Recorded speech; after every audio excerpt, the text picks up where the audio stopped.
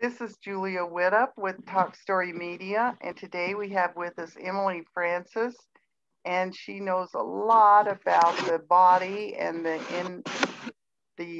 well, what do you call that? The brain and the body, The body-mind connection.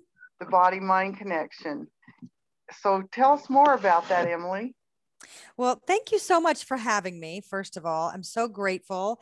And I am the author of the new book. Tomorrow is the official release date. Oh, So, wow. so excited. You know, when you write a book, it takes a long time to write and then another year to edit. So this is Yes, like 2 years in the making. right. So it's called Healing Ourselves Whole, and it's an interactive guide to release pain and trauma by utilizing the wisdom of the body. But I also have to say that the second half of this book is about happiness and joy and the what I call the fabulous four emotions. So even though the subtitle is about pain and trauma, we really do the other half of the book is on all the good stuff that your body's been storing and Okay, learning how to dive into it so that we can make more of that and heal greater. great. Wow. Okay. That sounds great. And you're going to be offering some sort of workshop at Shaman's Camp in August. Yeah, that would be wonderful. Yeah, so keep you guys who are watching this, keep an eye out for Emily at the travelingshamanscamp.com and tell us more about what you're probably going to do. About the workshop at the camp. Yeah, that'd be nice if you could think. Well, I mean, my primary. So let me tell you what my main focus in healing is, Okay. because this is my third book in what I consider like a trilogy of healing. Okay. So the first book that I wrote that was really my life's work was The Body Heals Itself, Oh, I and like this that. is yeah, The Body Heals Itself. And the subtitle is How Deeper Awareness of Your Muscles and Their Emotional Connection Can Help You Heal. And that is based on why do we carry pain where we carry pain? And that there's a common theme among muscle groups that tend to have an emotional component that can be easily overlooked, unfortunately, because it shouldn't be easily overlooked. The follow-up book to that, which is a match, is Whole Body Healing. Okay. And Whole Body Healing, see how they have, oh, it goes Yeah, this they way, have doesn't it? they Okay. have Yes, yeah. they match. Let me put this together beautifully so that you can see how beautiful. Yeah. Oh, they Um, do match, don't they? They yeah, they match. One's the front of the body, one's the back of the body. Really beautiful how they did this. And Whole Body Healing, this one is the follow-up book.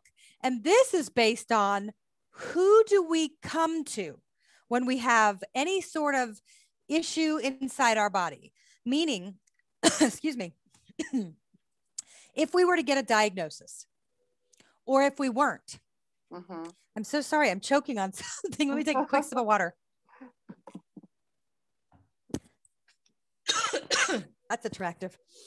Anyway, whole body healing is more of, I believe that to get your greatest level of healing, you have to treat every aspect of the body. And that means the physical body, the emotional body, the energy body, and the spirit body. So it's not just body, mind, spirit, because I think that people miss that the emotional and the energetic, though tightly woven, are not the same thing. And Right. you need different therapies to treat each of them. So what I did in whole body healing was I compiled as many healing modalities as I could possibly find under each of the different aspects. So in the back of the book is like it's all these charts based on what we talked about in the book. So you would go to the chart and go, okay, physical body, these kinds of things, emotional body, these kinds of things, energy body. Because if you have an emotional issue and you keep going to the primary doctor under physical, they're going to keep saying nothing's wrong. All your blood work is healthy. It's in your head. Well, okay, it might be in your head. So you go to a person that understands the head, which is a psychotherapist, a hypnotherapist, an EMDR therapist, a psychiatrist, a psychoanalysis, a psychologist, right? Those are the people that treat what might be going on in your head. But a physical practitioner may just end there because each person knows their part. Right. So our part as humans is to go beyond that and understand that every person has their part to play, but we can't stop with just that one. Yes. So how do you create your healing team? So that's whole body healing. And then this one, the newest that comes out this week, that comes out tomorrow, Healing Ourselves Whole, is the work you do alone. So I start with the muscle groups and what's the common theme, and then how do you get your team for healing? And then this book, what is the work you can do for yourself, going into that soft tissue memory, going deep inside of the memories and the wisdom that the body has been holding that you do with no one else. So that's where this book comes in. And honestly, when I started writing this book, COVID had not come to town. COVID was nothing on the radar at the time. Mm-hmm. So when I started writing this book, it was just the drop down into yourself.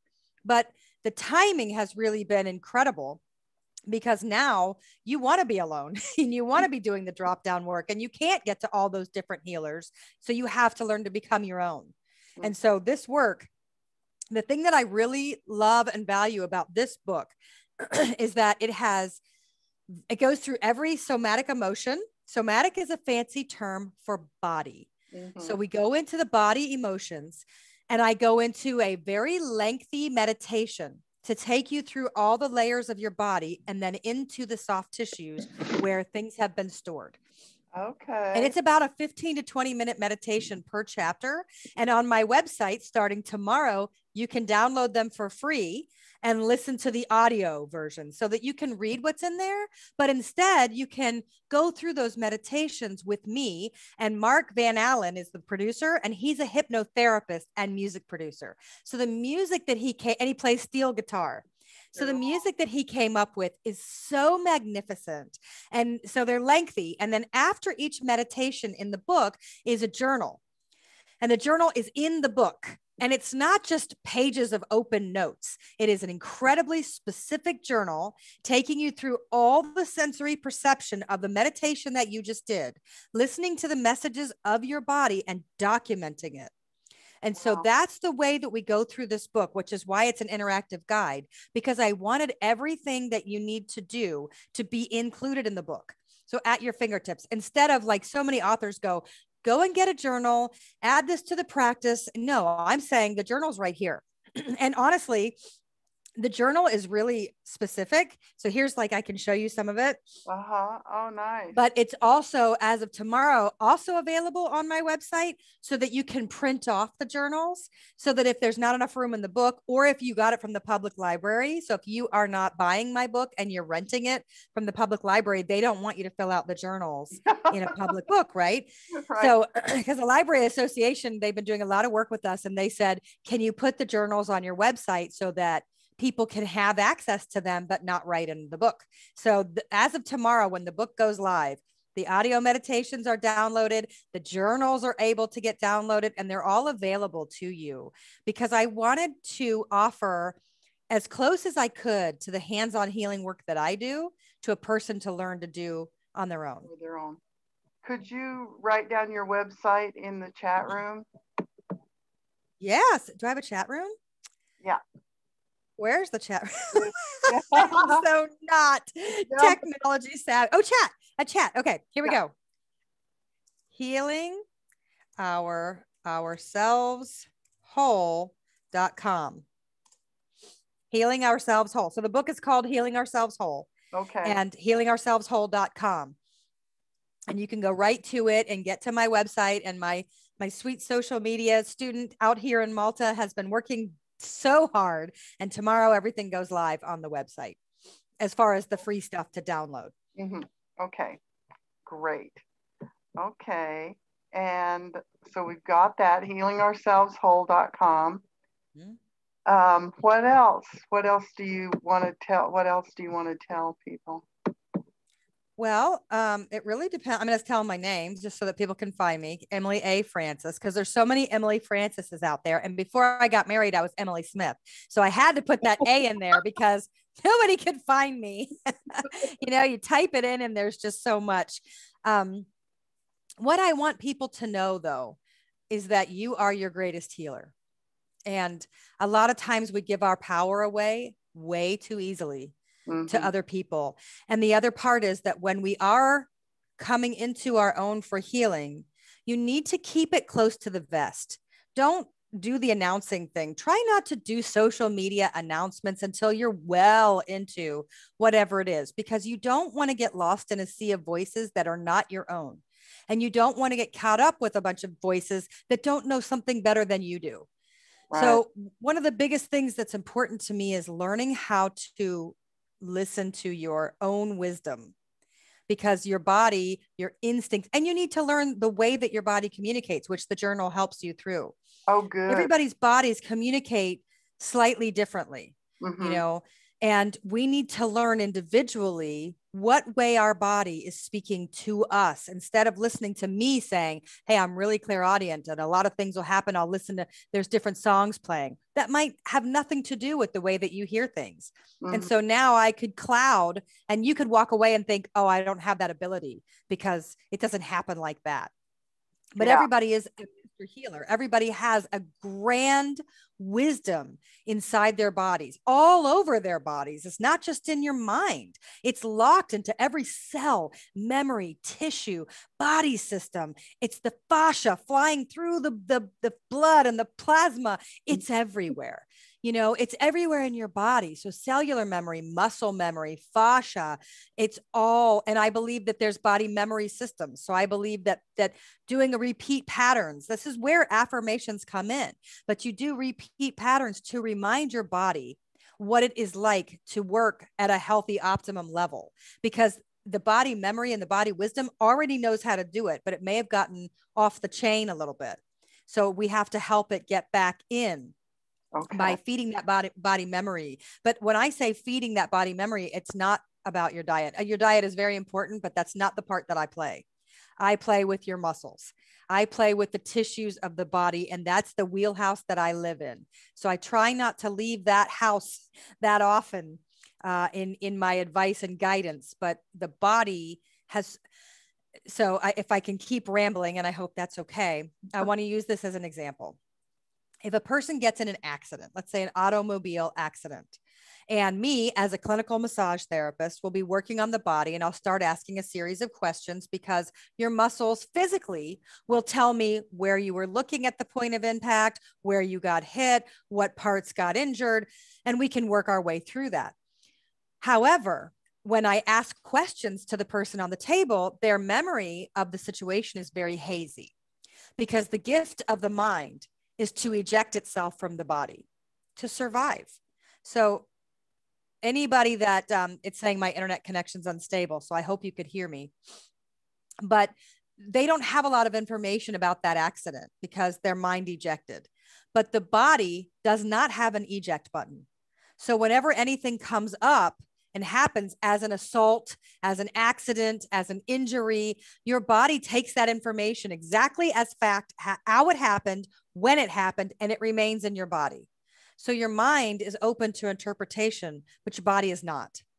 So we have to learn the mind being open to interpretation. Go to those people that can help that part, but go to the people that can work with your body, or learn how to do it yourself so that your body can share with you what happened, because the stories aren't going to be the same. Right. Right. Wow. That sounds like a very powerful book. All of them, all three of them sound like very important books. Thank you so much for being on our show today. Thank you so much for having me. I've loved it, and I can't wait to be at the camp. Oh, I can't wait. That's going to be so cool. Even though you're in Malta, we'll visit you. I am in Malta. I up and moved. I moved my husband, my children, and my 4 animals across the world, never having visited during COVID, and we live in Malta. Oh my goodness. What? I won't ask you online. I'll ask you some other time exactly how that happened. Well, you can go to My Malta Life. That's my blog, My Malta Life. And I started writing last year before we moved, of like, is this for real? Are we really doing this? How am I going to get my kids in school? I don't know anything about it. Do they speak English? And then the questions of like, how am I going to get my animals? So when you go to the blog, it's newest to oldest. So if you want to really follow, you go all the way back to page 1, but and I'll type that here, mymaltalife.com. And it really, I take you with me. Cool. Okay. Thank you. Thank you so much. Whoops. Wait a minute. I'm going to turn off the recorder if I can. No, I guess I just have to end the whole thing. Okay. Well, I'll call you back. Okay. Okay.